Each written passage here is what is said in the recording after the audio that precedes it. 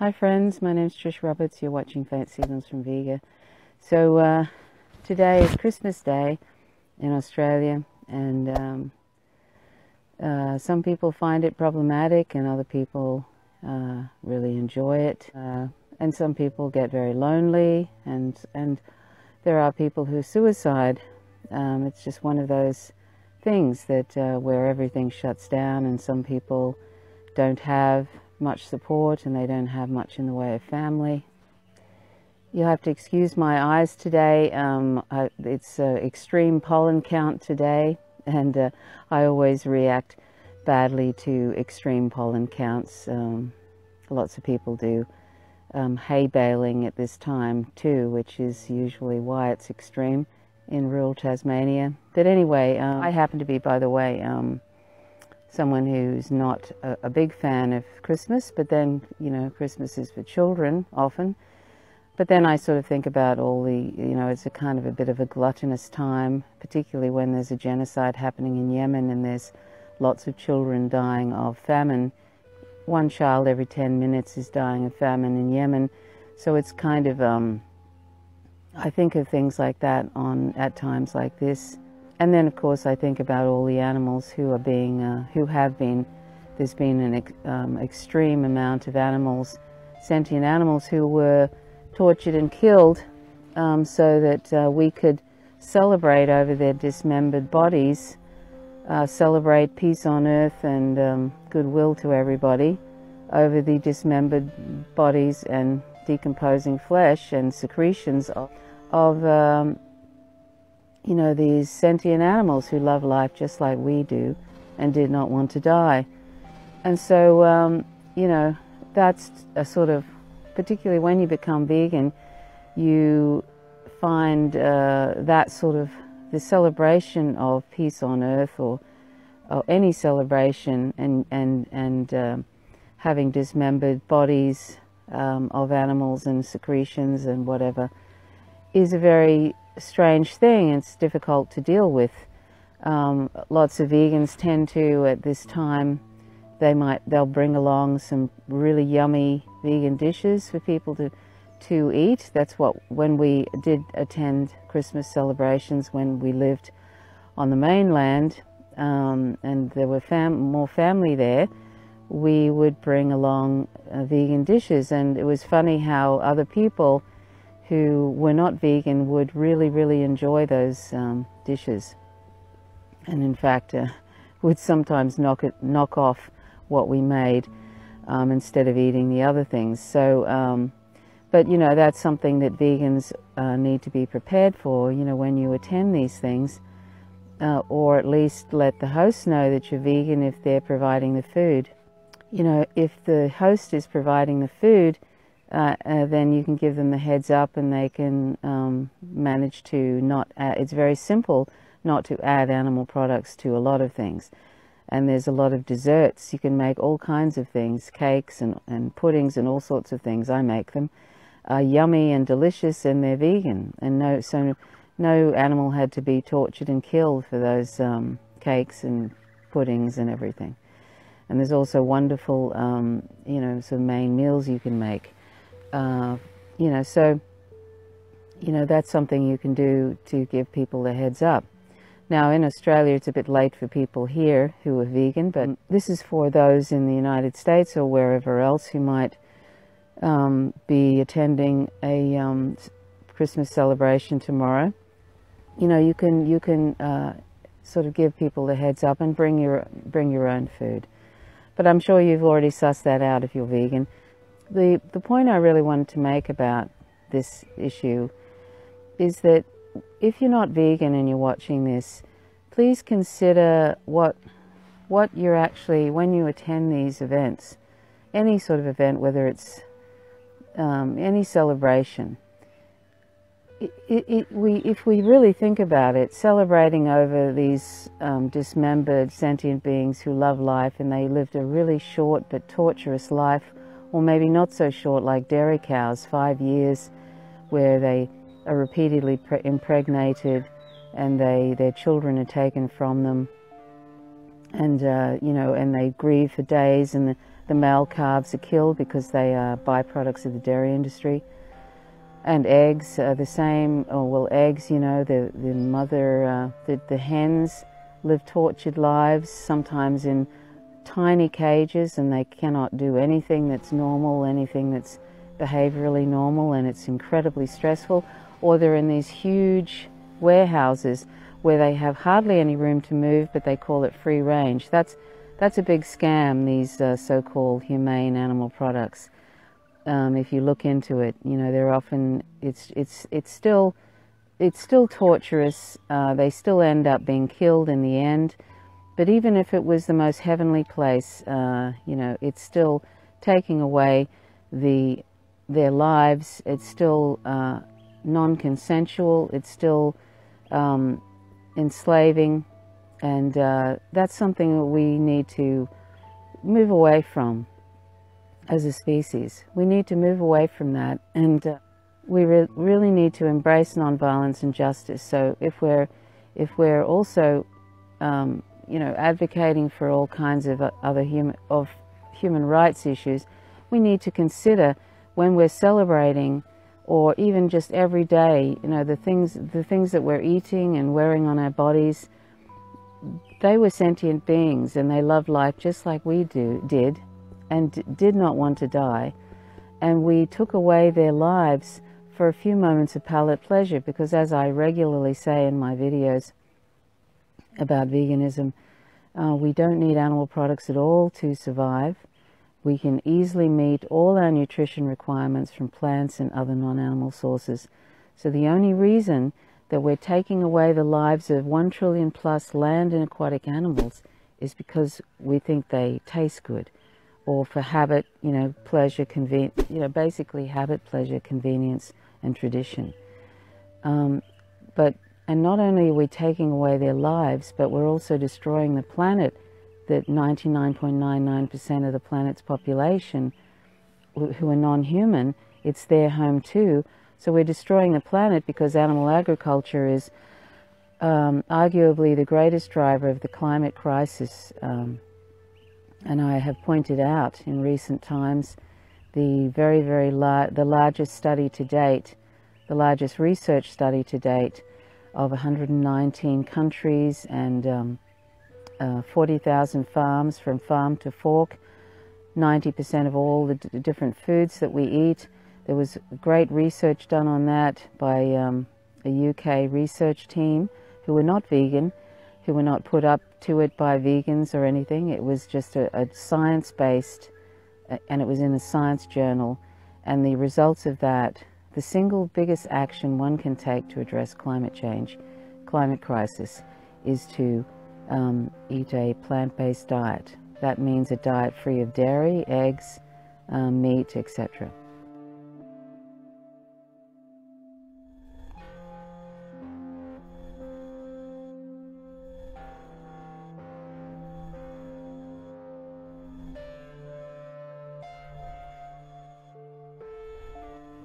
And I, of course, include honey in that, because that vegans don't eat animal products. And I'll explain in a little bit why I don't eat honey.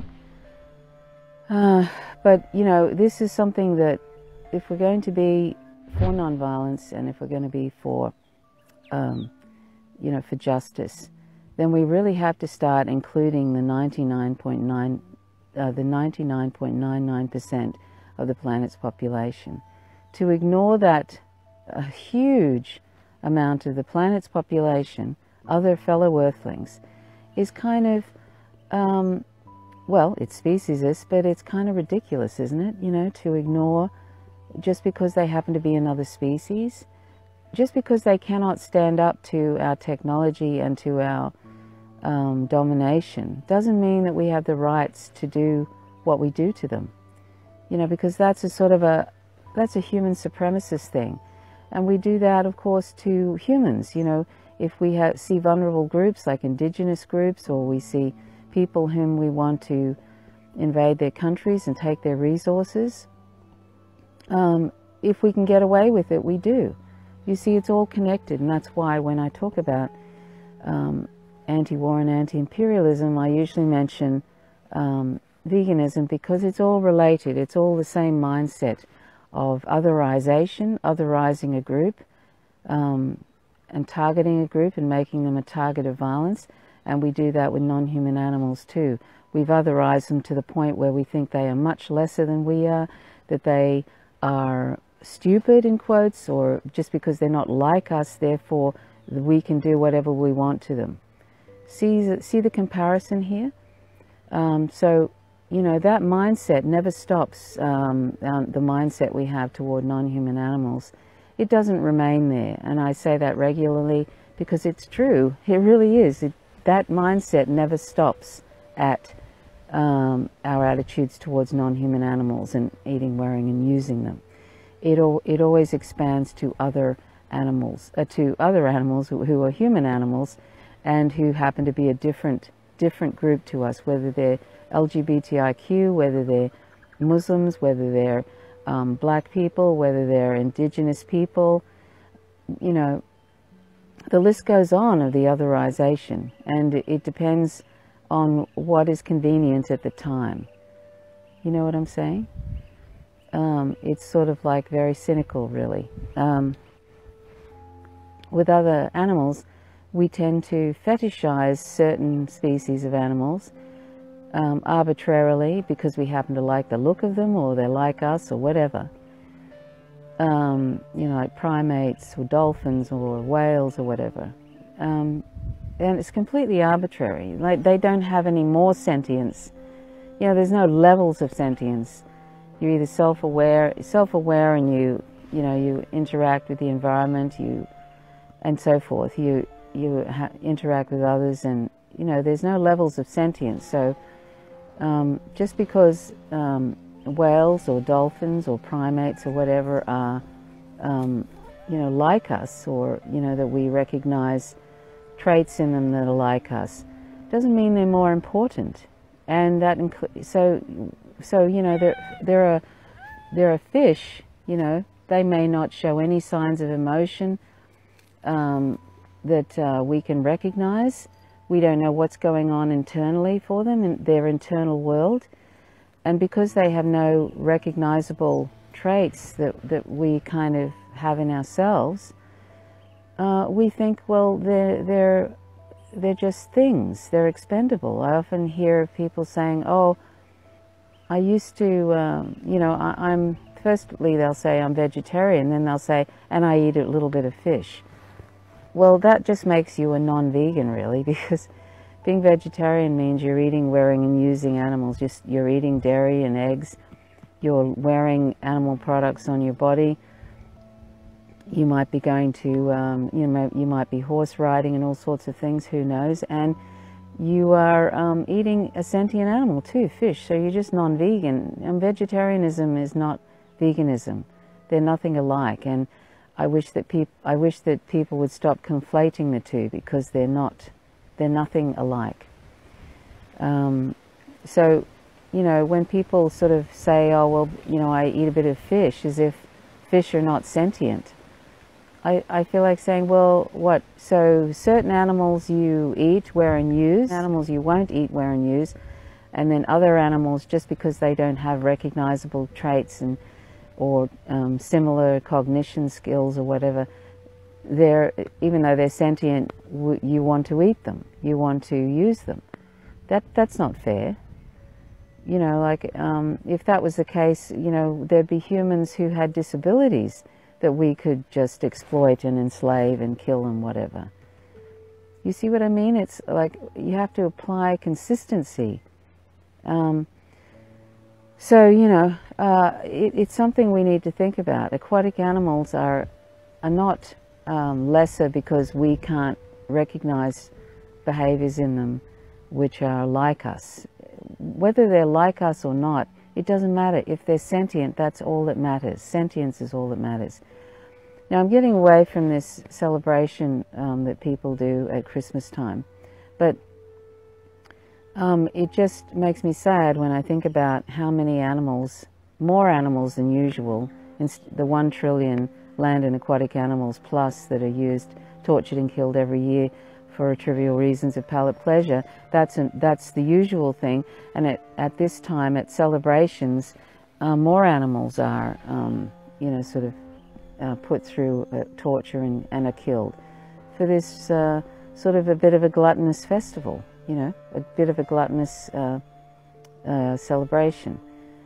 And it's so unnecessary because plant-based diet is delicious, and as I said, we don't need these animal products at all to survive.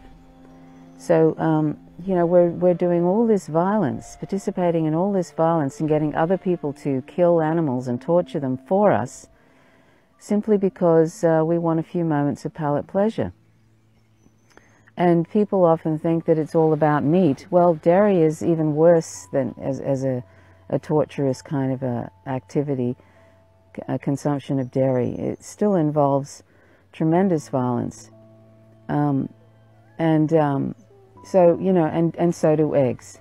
So, you know, like if you're vegetarian, please consider going vegan, because there's no point in being a vegetarian as far as I'm concerned. It still involves tremendous violence. And, you know, it's not addressing climate crisis at all. And I invite you to watch Cowspiracy, The Sustainability Secret. And also watch What the Health, the film, the documentary. And by the way, Eunice Wong, the partner of Chris Hedges, they both went vegan after watching Cowspiracy. Chris Hedges is a Pulitzer Prize recipient.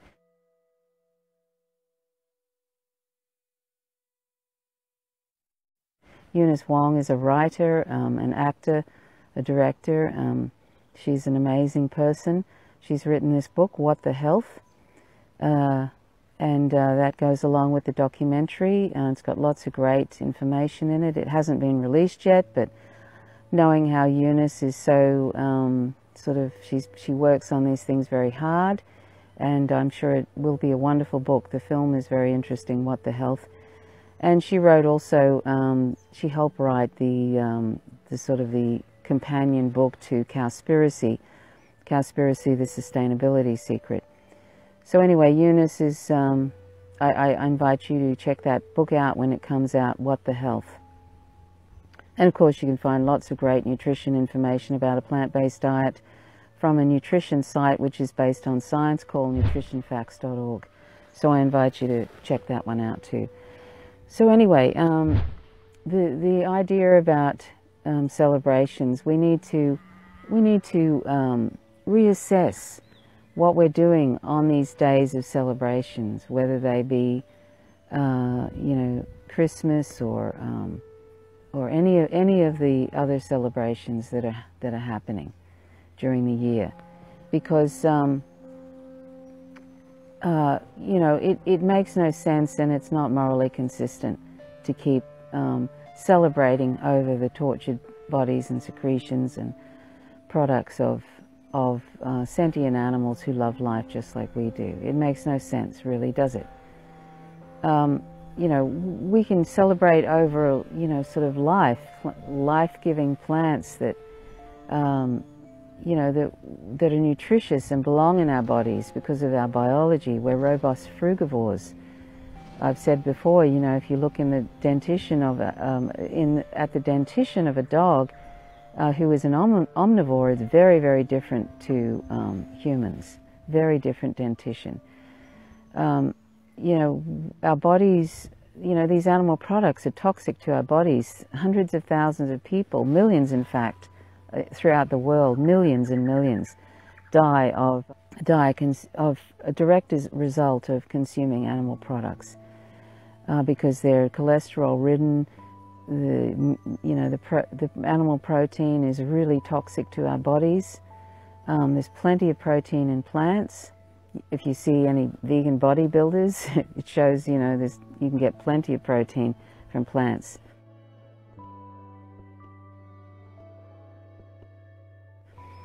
You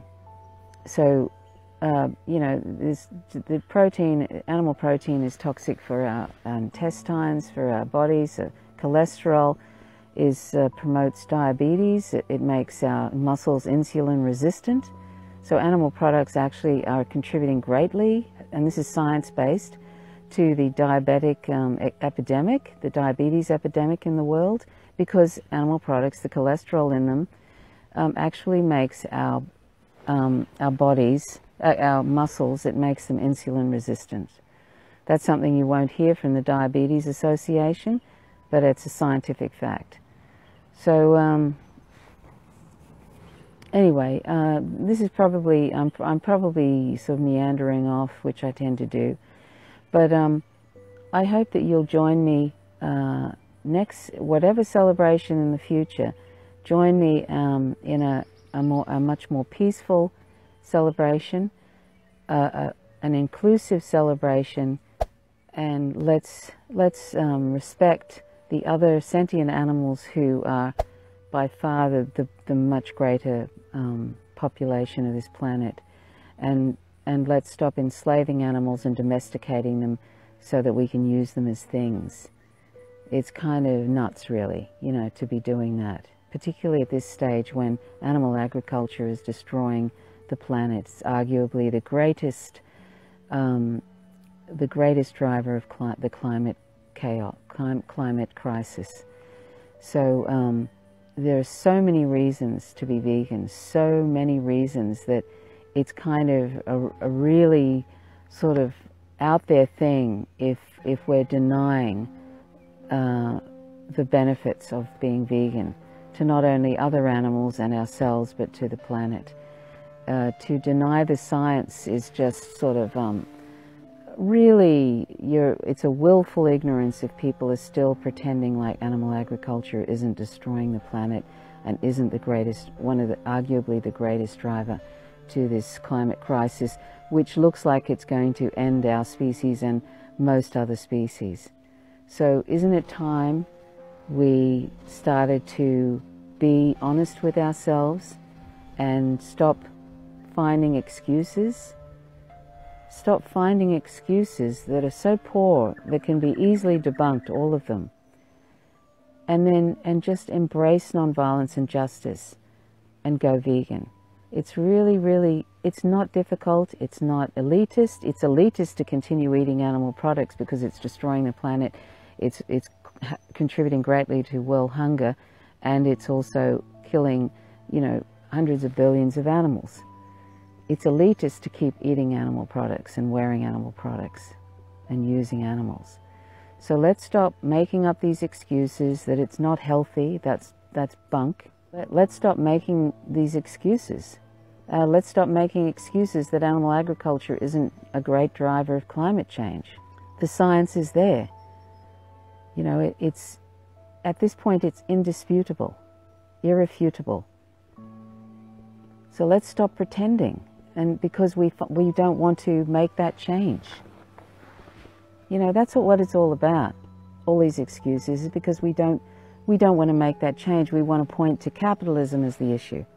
We want to point to corporations. We want to point to fracking. We want to point to, you know, we want to blame external causes. Have you heard that Tolstoy quote?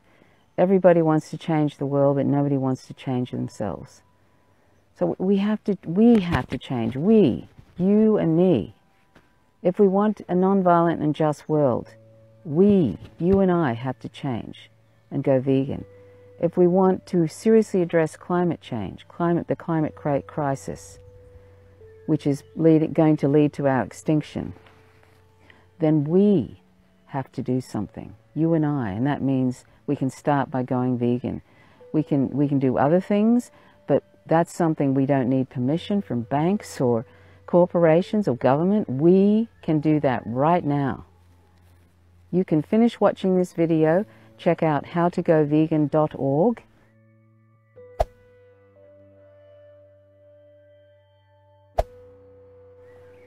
And start right there. You can start right today, right now. What a great time to start, just before 2019. And if you internalize the ethical position, which is what veganism is, it's not a diet or whatever. Veganism is an ethical position. If you internalize that ethical position, you will be vegan for the rest of your life. I was watching Ellen DeGeneres just recently. I don't normally watch that show, but I was watching a special of Ellen DeGeneres, and then she said, well, I was vegan for 8 years and now I'm not vegan. She said, now I'm not vegan. I eat a bit of fish and I eat eggs from some hen who isn't enslaved. Well, that is enslavement, whether you're being really, really nice to them or not. You're using their products that are theirs, and actually hens do have attachment to eggs. It's their eggs, whether they're fertilized or not. There's a whole a few blog posts I can put in this information section about eggs, backyard eggs, and what's wrong with them.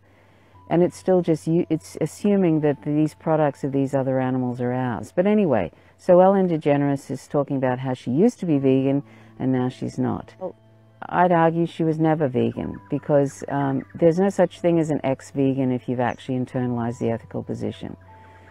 And so I could see that coming, and I think she was always having a little bit of this and a little bit of that, animal products. So she was never really vegan, because if you've internalized the ethical position, it wouldn't matter if you were the only person in the room that was vegan and there were no you were surrounded by animal products and there was nothing vegan to eat, you wouldn't start eating animal products. It's just something that vegans don't do.